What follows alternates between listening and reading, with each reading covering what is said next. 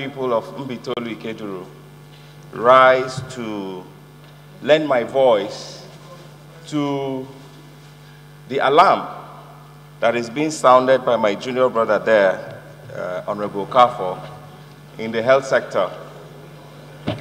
Mr. Speaker, my dear colleagues, the National Health Act potentially has the capacity to save 3 million lives.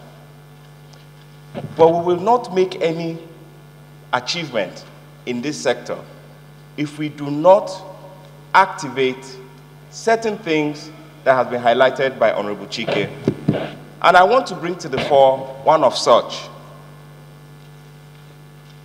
We need to have a handshake between the private sector, the government, and even the academia, because basic healthcare delivery is failing in this country.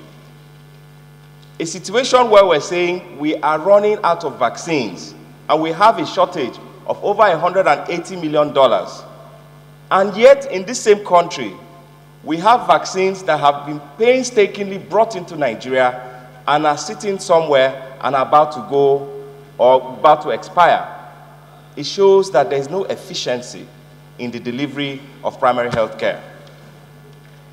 There is also talk about allocating 1% from our consolidated revenue fund to form the basic primary health care fund.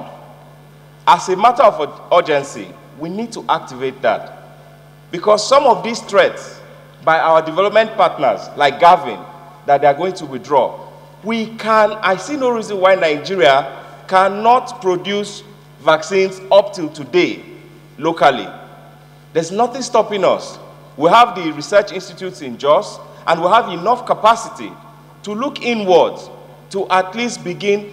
It's very, very interesting to know that a lot of honorable members today have said they have primary healthcare in their constituencies. I do not have none in my area.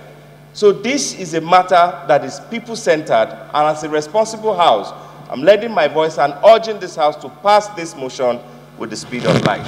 I so submit. Thank you. Finally, Honorable Sir Jones. Amendment. Mr. Speaker, my dear honorable colleagues. Signatory to the Abuja Declaration. And as we listen to Honorable Kafo, there are countries already, including Rwanda, Ghana, and some other countries that have gone beyond the 15% and are doing 17, 18%.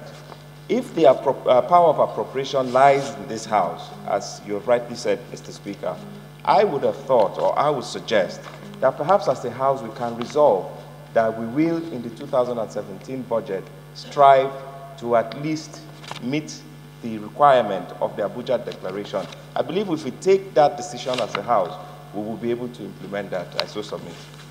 You are still